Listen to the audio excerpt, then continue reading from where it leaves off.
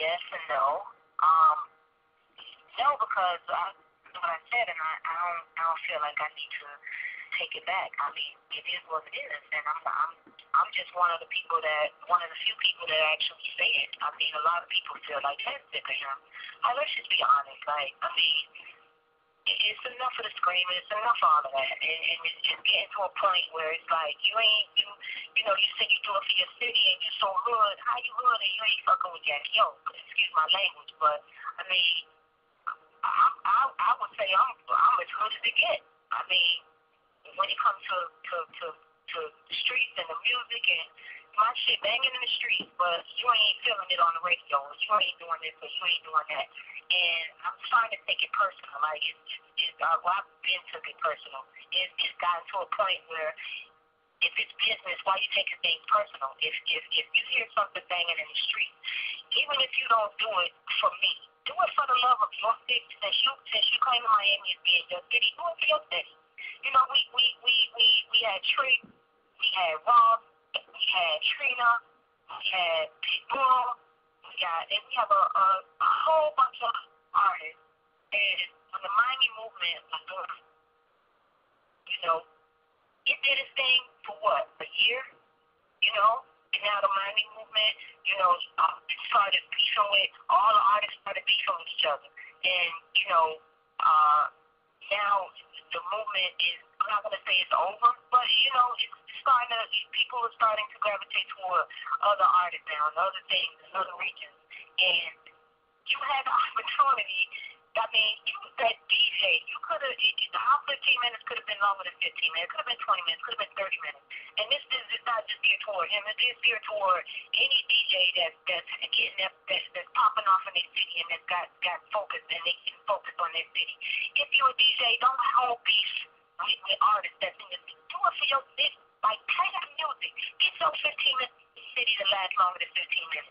Make it last 30 minutes, an hour, whatever. Like, don't hold grudges because you got beef with other people or because you ain't benefiting from it or you ain't getting no monetary gain from it that you feel like you don't need to play it. That's crazy. You know, if you got so much love for your city, play the music. Mm-hmm. Play the music that people will request and play the music that people want to hear.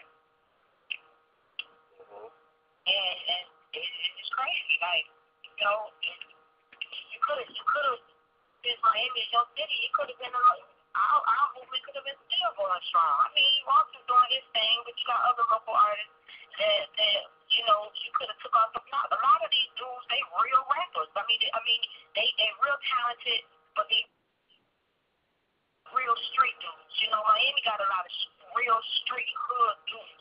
They just got a talent for rapping. Take them niggas off the block. You know what I'm saying?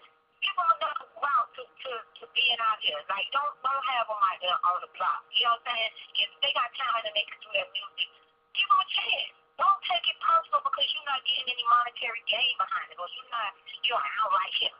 It's not personal. It's business. Do it for your city. And I just got to follow that. But because he's not from Miami, because he's not born in Miami, and he doesn't have a real love for Miami, he can't do it for his city because he don't know where I'm coming from when I say that. And it's just crazy to me.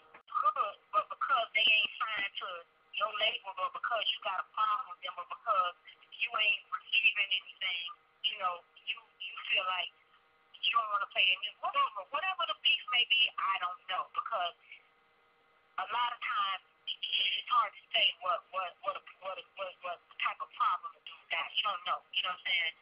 I mean, from what I hear, what I've been told, niggas are the new hoes. Excuse my language, but when it comes to just the business part of it, the music, they turn into women. Like, you don't know what to expect or why. Right now today, I don't even know what our problem is with him.